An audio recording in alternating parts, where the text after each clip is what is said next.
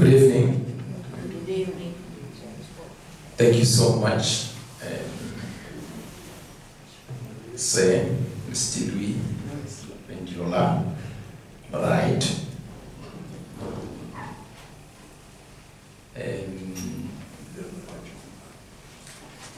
Executive Director of CARI, Jose Maria Carlos,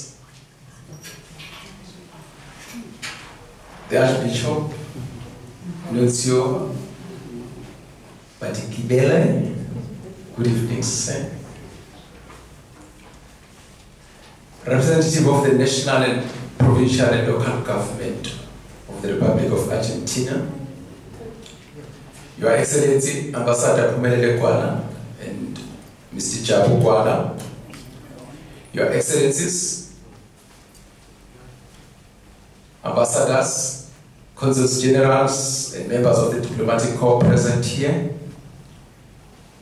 my colleagues from South African government, can I ask them to rise from the Department of Mainly Agriculture, Fisheries and Forests, and then the rest of you. Thank you so much. This is my...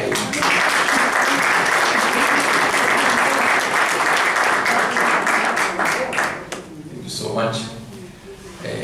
I must say that I'm not alone. As a matter of fact, I'm being accompanied by my wife, Sfiso Buthelezi, Madam. So.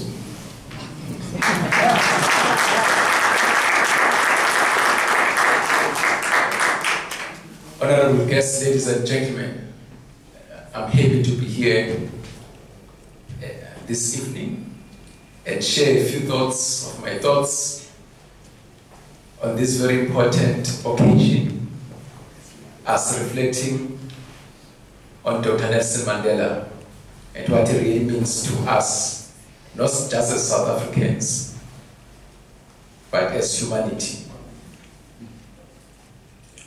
Let me start by thanking God the Almighty for having made it possible for me, my wife Thandeka, and the South African delegation to be here this evening and share with you the centenary of the birth of the father of our democracy, the first president of the Democratic Republic of South Africa, Dr. Nelson Mandela.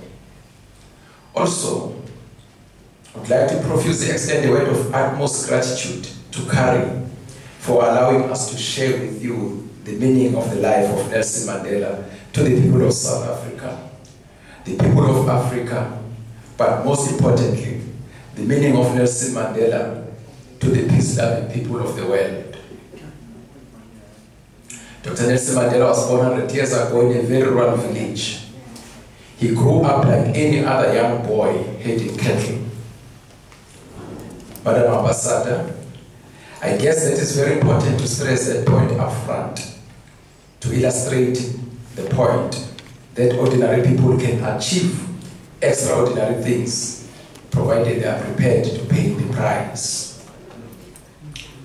The biggest question in all of us who remain behind is to first understand what type of a man he was. What drove and inspired him to dedicate his entire life to serving the people? How did he survive the pain, tribulations, torture, and vilification by those who were intent on belittling him and his people just because he decided to be on the side of the poorest of the poor, the oppressed, the economically marginalized, and the downtrodden? Your Excellencies, Mandela was indeed an ordinary person like you and me. He did sometimes feel the pain. Let me illustrate this point by sharing with you what happened to him sometime in 1969. This is an account he himself gave. He says, on this day, my jailers called him and gave him a telegram. I'm not sure whether the young generation knows what a telegram is.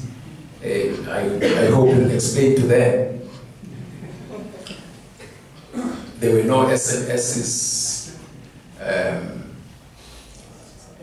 WhatsApp, you name them. The The telegram was telling him that his mom had died of heart attack. He's in prison at the time. It is easy to realize why she died of heart attack. Before that, a year before, in 1968, she had gone to visit her son for the first time on Robben Island. Obviously, she did not like the condition she found her son in. Like any other mother, she had some pains. He wanted to get a permission to go and bury his mother. His request was denied. To capture how he felt, allow me to quote his exact words. I quote, "It added to my grief that I was not able to bury my mother, which was my responsibility as her eldest child and the only son," unquote. Soon after that, the same year, he learned that police had gone to pick up and arrest his wife, leaving his daughters, Zinani and Zinzi. It is said, I quote, "The police dragged Winnie away while Zeni and Zinzi, who were less than 10 years old, clung to her skirts," unquote. The heartless apartheid and racist police were not bothered, but they continued and arrested her. As if that was not enough, in the same year, Mandela received another telegram, this time informing him that his eldest son, Tebegile, had died in a car accident. Mandela's feelings that day are best summarized by what he himself says, again, I quote, "I was already overwrought about my wife. I was still grieving for my mother. And then one hears such news. It left a hole in my heart that can never be filled," unquote. Again, he was denied the right to bury his son. This experience of Mandela explains why he loved and cared about children so much. Hungry children and orphans were very special to Mandela. There's no better tribute you can give to the children than following on Mandela's footsteps and taking care of our children. If I can be allowed to strike a personal note at this stage, Program Director, although the good Lord spared me the pain of not being able to bury my parents, I know the feeling of not being able to bury somebody who's close to you because the apartheid system had decided to do so. Sometime in 1986, while in prison on Robben Island, I was expecting my father and my mother to visit me for the first time on Robben Island. They never arrived, and instead, I received a telegram telling me that they could no longer come to visit me because our grandmother had died. They were going to come with my sister here, Ambassador Gwala, and her husband, Mr. Jabu Gwala. In South Africa at that time, we were brought up by our grandparents because parents would either be staying away from home or they would have left in the early hours of the day and back at dusk. Therefore, we ourselves had been raised by our grandmother, and obviously, I was not able to bid her farewell. The United Nations declared apartheid a crime against humanity. It was declared a crime against humanity because it killed people. You all remember the Sharpeville massacre in 1960, where 69 unarmed people were shot down by apartheid police. Thousands of school children killed by the same government in 1976 for asking for better education. Solomon Anahlam, who was 21 years old, and many other young people were hanged by the very system for calling for democracy in the land of their birth. A thing taken for granted by many other countries. This is a crime Nelson Mandela, Albertina Sisulu, Oliver Tambo, Chief Albert Tutu, and many other patriots were prepared to lay down their lives for. Your Excellencies, ladies and gentlemen, you should now understand why Nelson Mandela loved his people so much. He saw how an unjust system could brutalize children. He understood the pain of not being part of growth of your children. That is why he did so much to ensure that the welfare of children is protected and guaranteed. In South Africa, it started the child grant, given monthly by government to ensure that no child goes to bed without food. It is thus incumbent to all of us gathered here tonight to ensure that we provide food security to our children and children of the world. It is not fair and just that there are still children who are dying of malnutrition and starvation when there's so much food in the world. To honor this man, let us commit to fight for the welfare of children in the world and to ensure that there is no child who goes to bed without eating. Economic inequality continues to plague our planet. The world is getting more unequal. It is estimated that 82% of the wealth created last year went to the richest 1% of the global population. The 3.7 billion people who make up the poorest half of humanity got nothing. That says without doubt that global economy is broken. This is injustice that Mandela committed his entire life to fight. His fight was not just about injustice in South Africa. It was about fighting for a fair, just, and equitable world order. We therefore must rededicate ourselves and ensure that we also identify with the billions who continue to suffer the indignity of poverty. Let us be Mandela's soldiers for a better planet for its entire people. The Nelson Mandela Foundation dedicated this year as Mandela's Day of Action Against Poverty. Ladies and gentlemen, Mandela had this to say about poverty, which he detested. I quote him, "Poverty is not an accident. Overcoming poverty is not a task of charity.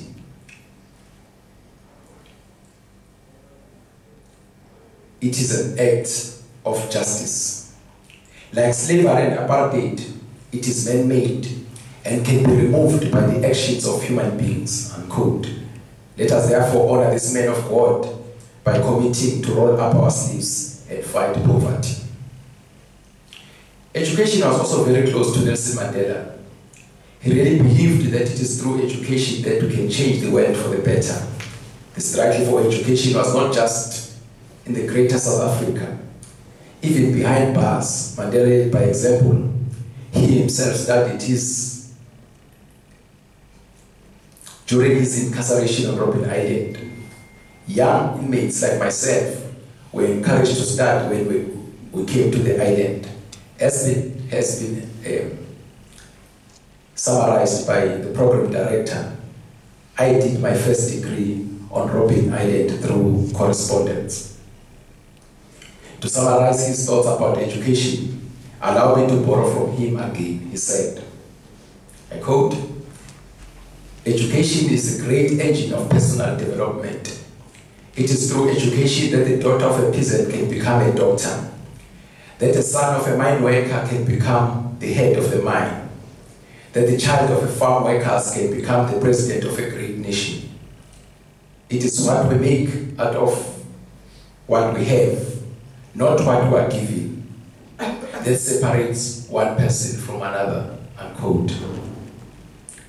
Your Excellencies, this morning the Ambassador took us to a Sfiso Memorial, ESMA. I still do not know how I felt. Obviously, it was very emotional for me. It took me back to about 25 years ago, when I myself was a prisoner. I'm still shivering from what I saw and heard. I still cannot understand how can 5,000 people disappear without trace just in 7 years. How can other human beings keep prisoners in hoods and shackles? We learned that children were separated from their mothers and illegally traded. Indeed, at ESMA, another Holocaust was perpetrated. That should not have been allowed to happen.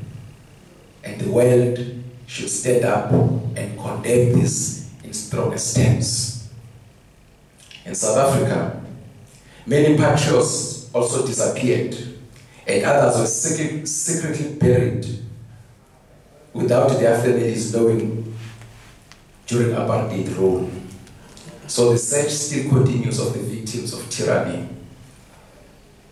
Our brothers and sisters are scattered all over the continent of Africa, where apartheid regime assassinated our patriots even after they left the country.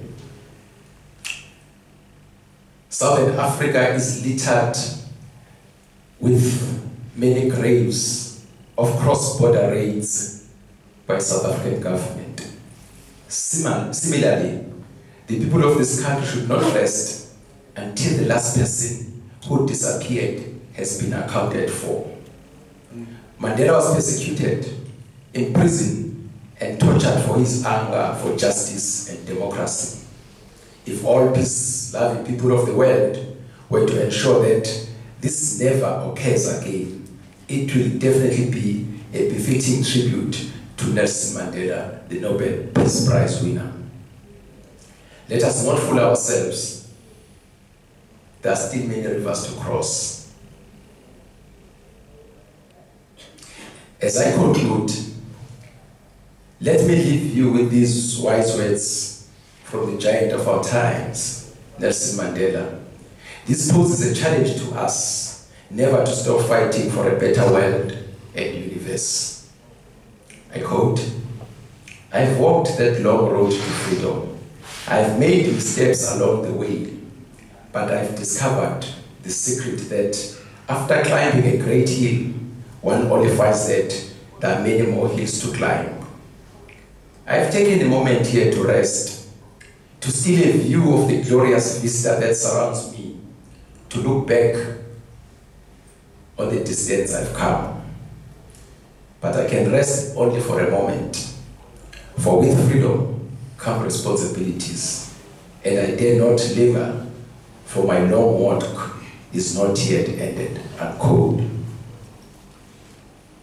Your Excellencies, ladies and gentlemen, indeed, our long walk is not yet ended. Thank you for your attention.